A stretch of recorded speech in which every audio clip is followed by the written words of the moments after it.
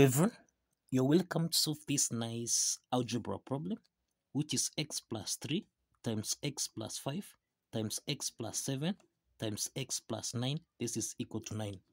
Now, what is the value of x? Now, let's provide a solution from here. Now, the first step from here, we'll have x plus 3 multiplied by x plus 9, then multiplied by x plus 5, then multiplied by x plus 7. This is equal to 9. The next step is that we have x times x here. This is x to the power of 2. Then plus x times, we have 9. This is actually equal to 9x. Then plus 3 times x. This is 3x. Then plus 3 times 9. This is equal to 27. Now, we have also here, this is x plus 5 times x plus 7. So we have x times x. This is x to the power of 2. Then plus x times 7. This is 7x. Then plus 5 times x. This is 5x. And then plus 5 times 7. This is plus 35. Cross the parentheses. This is equal to 9. The next step is that we have here x squared plus 9x plus 3x. This is 12x. Then plus 27. Cross the parentheses. Then we have here x squared plus 7x plus 5x. This is 12x. Then plus 35. Cross the parentheses. This is equal to 9. Now, here we have x to the power of 2 plus 12x plus 27. Cross the parentheses. On the other side here, we have x squared plus 12x. Then plus, we can express 35. This is the same thing as 27 plus 8. This is equal to 9. Now, when you check here, we have x squared plus 12x plus 27. And we have also x squared plus 12x plus 27. So since x squared plus 12x plus 27 here is common here, so we can let x squared plus 12x plus 27, this be equal to u. So let's substitute u back to the equation here, so that we have u multiplied by, now here we have u plus 8, cross the parentheses, this is equal to 9. Now, we have u times u, this is u to the power of 2, then plus u times 8, this is 8u, this is equal to 9. Now, let's take 9 on the left-hand side, so that we have u to the power of 2 plus 8u minus 9, this is equal to 0. Now, this is a quadratic equation that is in the form of a u to the power of 2 plus bu plus c, this is equal to 0. Now, we can solve this quadratic equation by factorization method, whereby we have the product here equal to minus 9. We have the sum equal to 8. So we need to identify two factors. We need to identify two factors such that if we multiply those two factors, we get a value of minus 9. And if we sum those two factors, then we need to get a value of 8. And these two factors, we have 9 and minus 1. If we say 9 times minus 1, this is minus 9. If we say 9 plus minus 1, this is equal to 8. So let's substitute these factors back to the equation, so that we have u squared plus 9u subtract u minus 9, this is equal to 0. Now we have to go to two parts here. This is the first part and this is the second part. From the first part here, u is common, so we can factor out u. Into the parentheses, we have u plus 9, then minus. Here we have 1 is common here, so we can factor out 1, so that we have u plus 9. This is equal to 0. So we have u plus 9 is common here, so we have u plus 9. Multiplied by here, we have u minus 1. This is equal to 0. Now we have got two parts here. We have u plus 9. This is equal to 0. And we have u minus 1. This is equal to 0. So this implies that u1 is equal to minus 9 and u2 is equal to 1. Now, if you recall, we have that x squared plus 12x plus 27, this is equal to u. So we can substitute u1, which is minus 9, so that we have x squared plus 12x plus 27. This is equal to minus 9. So let's take minus 9 on the left hand side. So here we have x squared plus 12x plus 27 plus 9. This is equal to 0. So we have x squared plus 12x plus 27 plus 9. This is equal to 36. And this is equal to 0. Now, we have here, this is x squared plus, now we can express 12x, this is the same thing as 2, multiplied by 6, multiplied by x, then plus, we have that 36. This is the same thing as 6 to the power of 2. This is equal to 0. Now, if you check this particular part here, that is x squared plus 2 times 6 times x plus 6 to the power of 2. This is in the form of a squared plus b squared plus 2ab, which we can express as a plus b raised to the power of 2.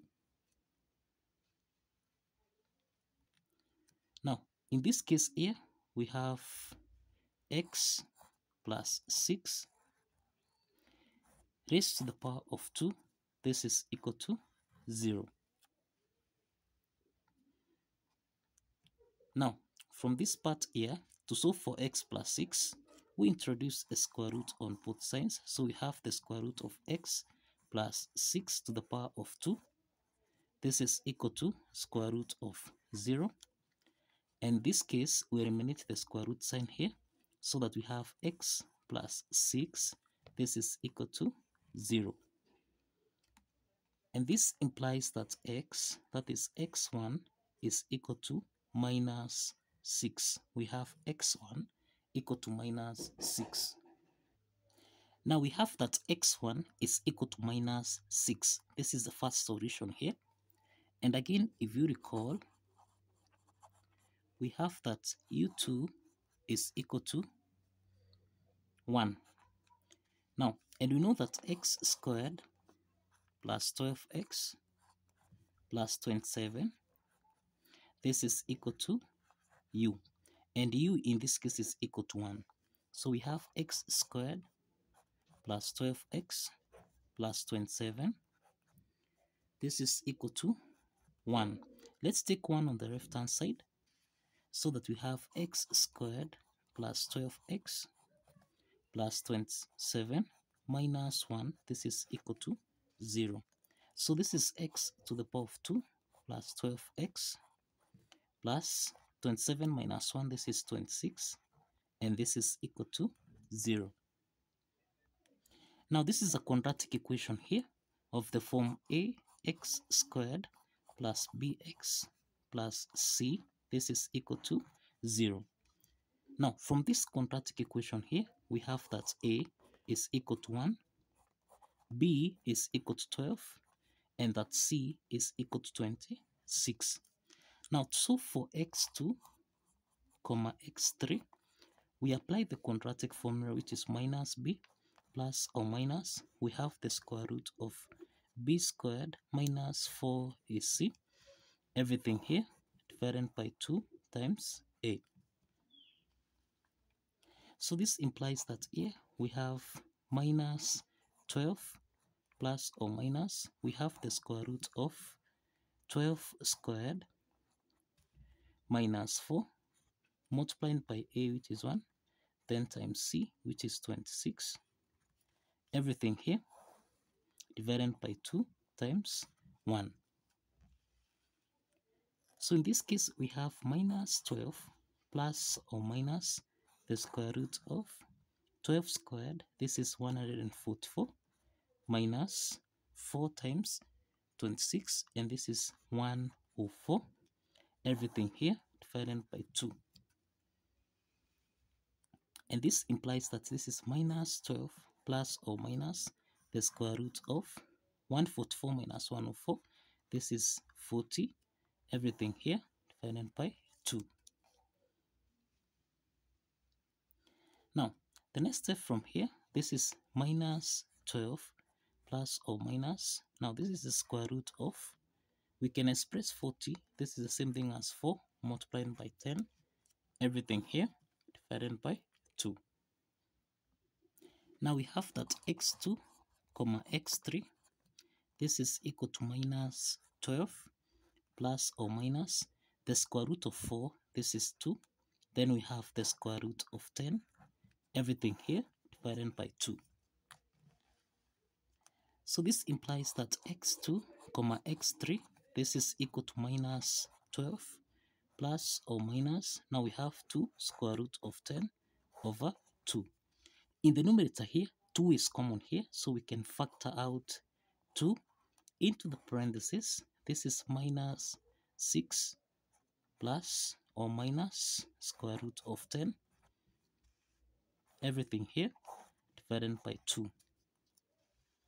So we can simplify 2 and 2 here, so that now we have x2 comma x3, this is equal to minus 6 plus root 10, and we have in this case we have x2 is equal to minus 6 plus root 10, and we have that x3 is equal to minus 6 minus root 10.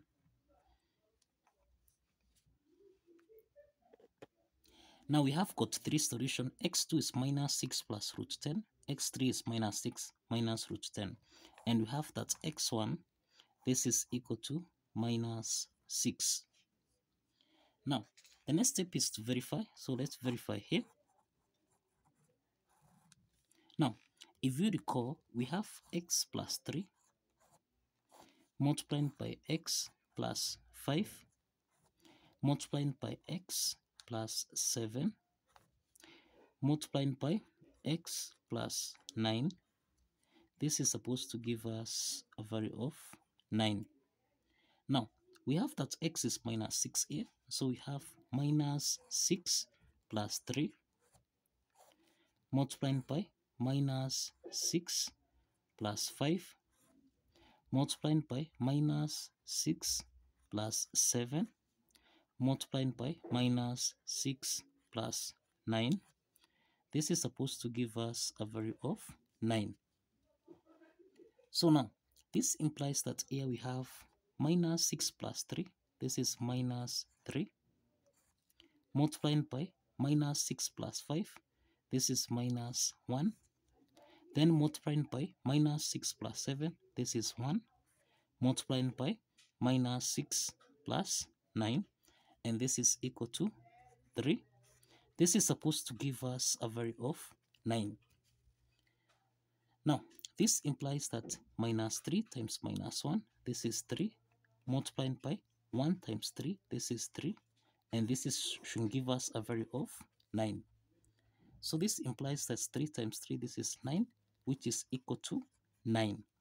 And this implies that the left hand side is equal to the right hand side. And this implies that x equal to minus 6 satisfies the equation. So kindly follow the steps, like this video, and kindly subscribe. Please like this video and kindly subscribe. See you in the next video.